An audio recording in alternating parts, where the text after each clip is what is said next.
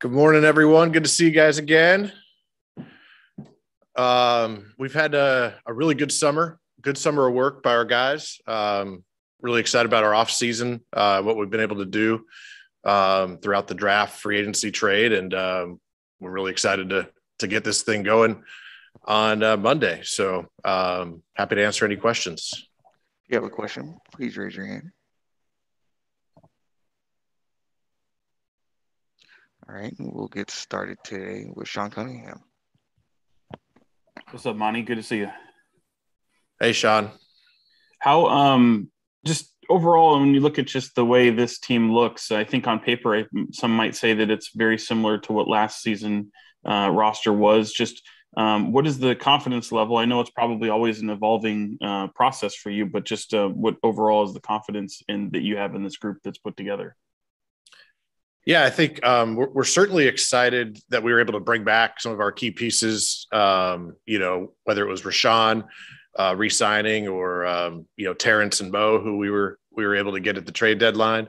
But also welcome back Alex Len, who provided a big presence for us inside. And then certainly in the draft and what we've seen of Davion, as well as Namias so far. So I think, we've added some good pieces and kept really the core intact. And also we'll be able to see maybe what we didn't see a lot of at the end of last year, where we weren't fully healthy with our trade deadline acquisitions. So really excited to see it on Monday. And then just, from your own, I guess, mirth and amusement, I mean, how amusing was the offseason seeing you and your team kind of just linked to so many different things? Yeah, we're always active and just doing our jobs and see what's out there. But we also, like we talked about, we got to stay disciplined, and we're really excited about the core that we have here. So we're looking forward to seeing them out on the floor and in action. Hands, please. Anyone? Hands. Thank you, James Hale. Hey, Monty, how are you? I'm good, James. How are you? Good. Hey, just with the way that your roster is currently constructed, it does need some balancing, it feels like. Do you still have some thoughts of moving this thing around a bit, or is this kind of what you're going to go with going into the season? No, this is going to be our team going in. I get maybe from a traditional standpoint, but I look at our roster and I see a lot of versatility, guys that can slide up, slide down, and really give us different looks. So talking with Luke, I think we're excited about the possibilities of different lineups, how we can match up to different situations. So, I think we have actually pretty good roster balance in the sense of maybe not traditional thinking, but like we can, defensively, shooting, ball handling. I think we can put a lot of different lineups out there to match up however we need. And just from a general manager standpoint, what is your sort of the way that you handle summers like this where trade rumors with specific players were going nonstop? Do you pull them aside right before camp and just have like a long conversation about how we move forward, or do you just let it play out and let Luke handle some of that? No, we're, I in particular am in constant communication with our guys just throughout the entire summer, all of them. And so, we handle that, between them and their agents as needed. But we talk to them regardless of what's going on, just to stay on top, see how they're doing. Certainly a lot of our guys were in market for a large portion of the summer, which was fun to see as well. Jason Anderson. Hey, Monty, good to see you this morning. Thank you for your time, sir. Hey, Jason. You guys have been linked to a lot of trade talks through the summer, and it does seem like you were close on a number of deals. Has, this experience kind of reinforced or taught you something new about just how difficult these kind of deals can be to get done in the NBA?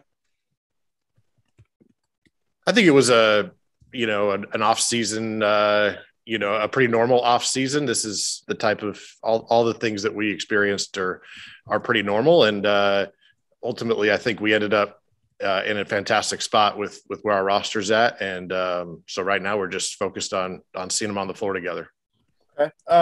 How will you evaluate Luke and his work this season, and what are your expectations? What do you hope to see from him in terms of his performance and the team's performance as well?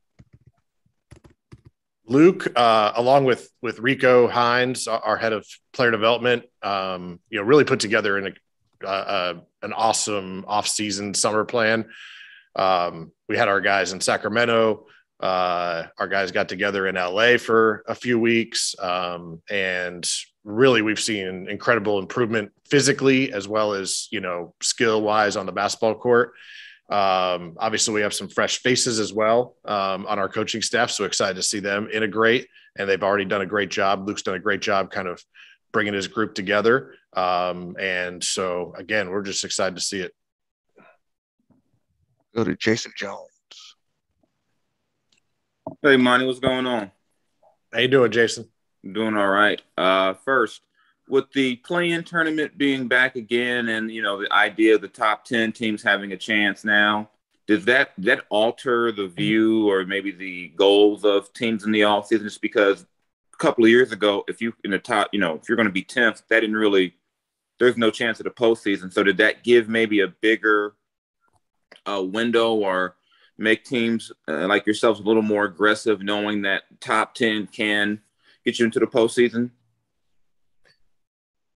I don't think necessarily. We certainly have the goals that we've set, but at this point, it's all about what can we do in the immediate term to get there, and that's why right now we're focused on training camp. I think that would be the same regardless of what that kind of setup was at the end, but yeah, it does continue to give different tiers of goals for teams to get into the top 6, the top 8, the top 10.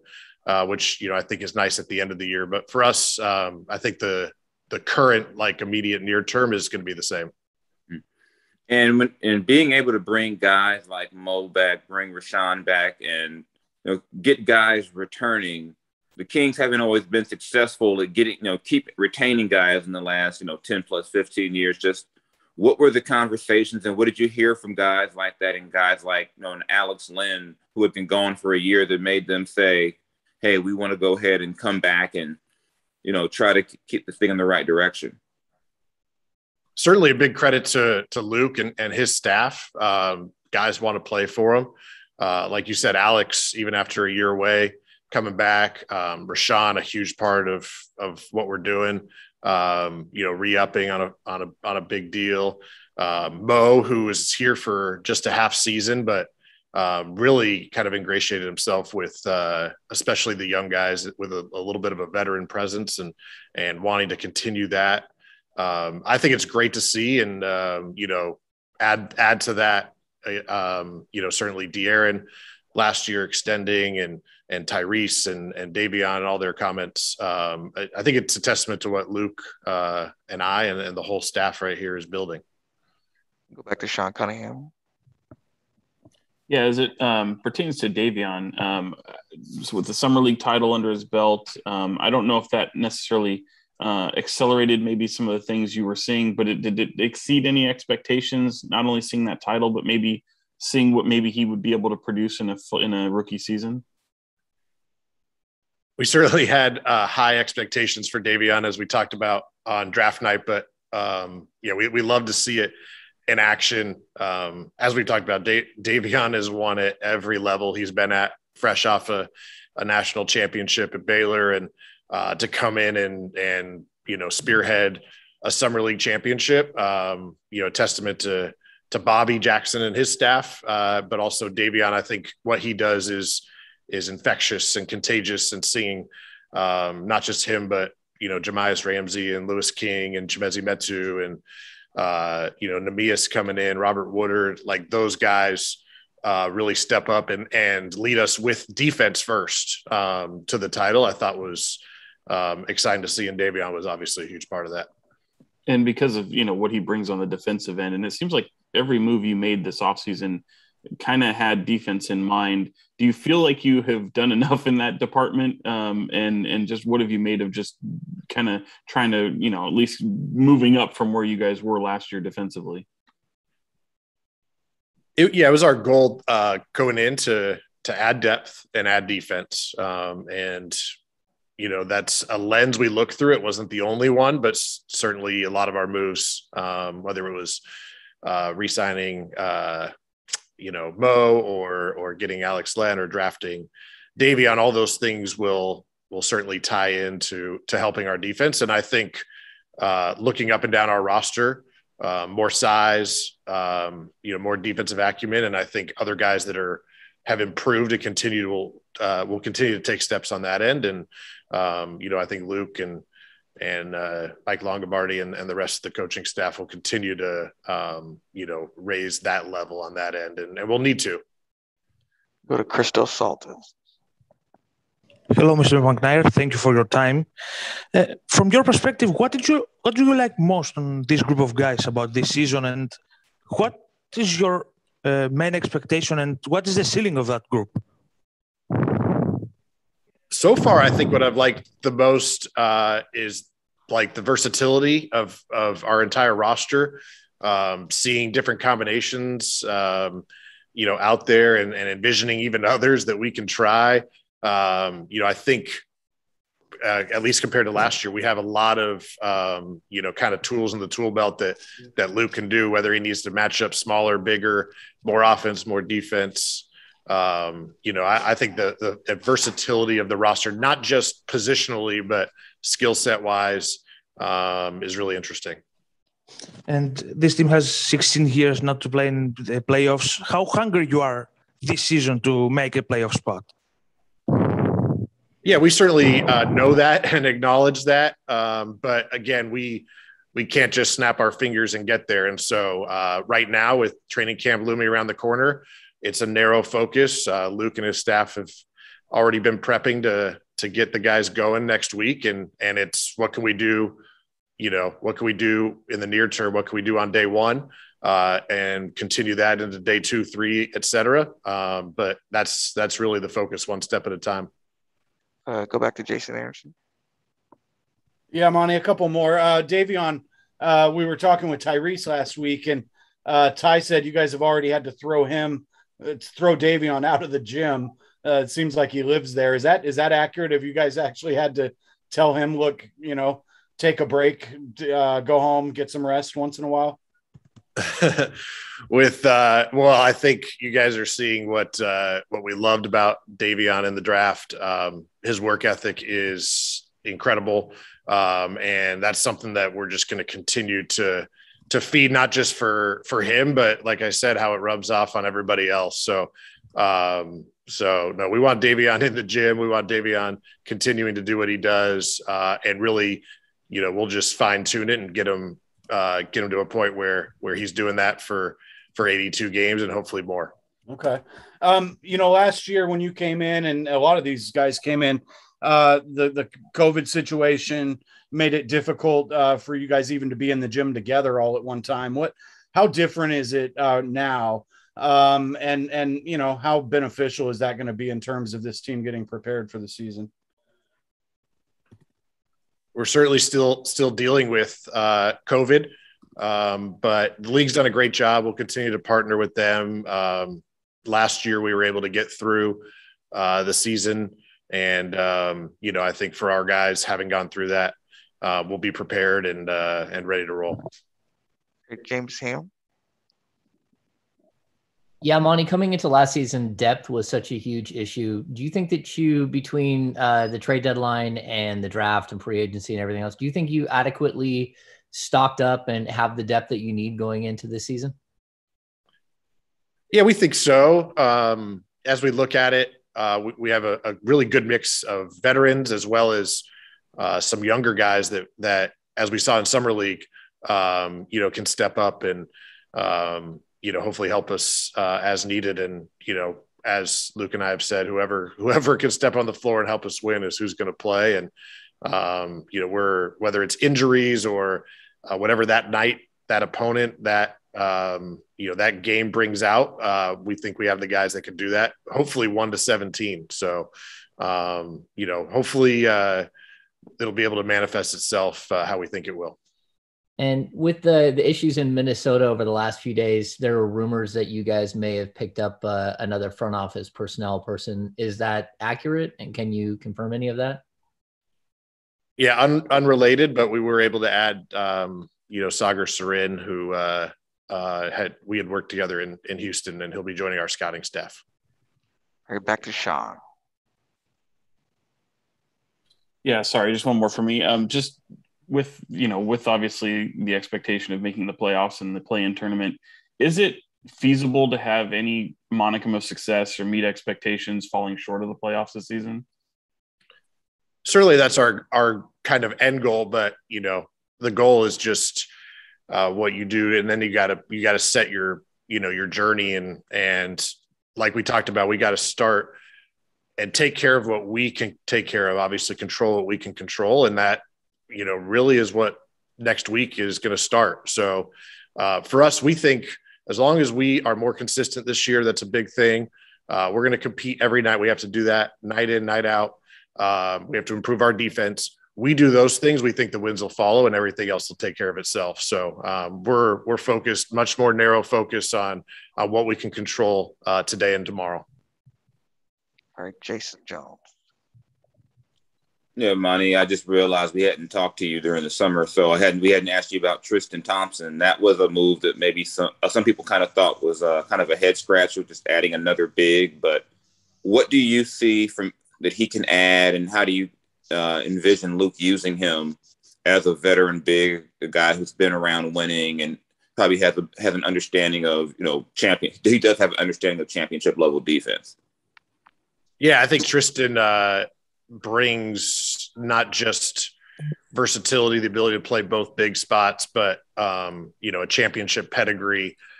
We want to continue to, like I say, not just balance our roster in maybe a positional sense, but with experiences. And Tristan's one of the best offensive rebounders in the game. He has found a way to make himself an impact player at many different stops, and we think he'll bring that here, both when he's on the floor, as well as with some of our younger guys, teaching them how to succeed in this league. And you talked about interchangeable players, a lot of the flexibility you have. But when you look at the front court with some of the bigs, do you see situations potentially where a guy like Rashawn maybe can play four because you have some more size behind him and maybe help him as far as wear and tear and even foul situations now that you are a bigger team in that regard?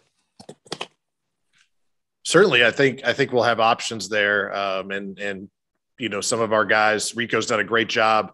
We don't cut off any guy's development, and whether it's Davion Jones or Alex Len or others, who can, if they can shoot the three, if they can play make from the outside, maybe we can play two bigs together. That's going to be up to Luke and how he sees it. But, I think he's excited about the different matchups, different things he can do. And I do think our guys, while again, they may occupy the same 1 to 5 position, have very different skill sets and can complement each other on the floor.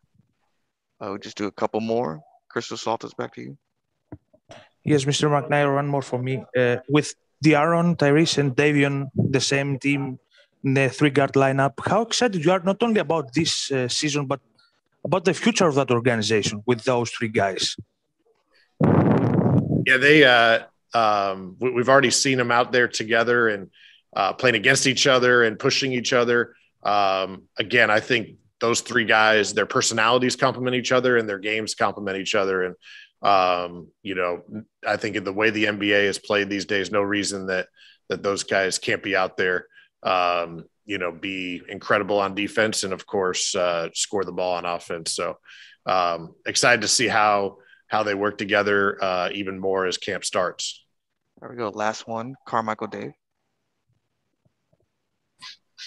Hey, Monty. When you came on the scene last year, one of the things you talked about was, in addition to adding talent piece by piece, to maintaining or creating flexibility for opportunities as they presented themselves, small and big. And I'm curious, in your mind, looking at the whole situation, roster cap, et cetera, now, as opposed to a year ago, do you think you have as much, more or less? Where do you think that flexibility stands today? Yeah, I think, the same or more. And we really like, as I mentioned earlier, we like our roster 1 to 17. And, we think we have guys who can obviously help now, guys who are continuing to grow. Even guys like Harrison, who probably had a career year last year, as he's, 9-10 years into the league. So not just our young guys that can continue to improve. So, I think we're in a great spot with the talent we have and what we can do going forward. And like I said, we're ready to hit the ground running on Monday.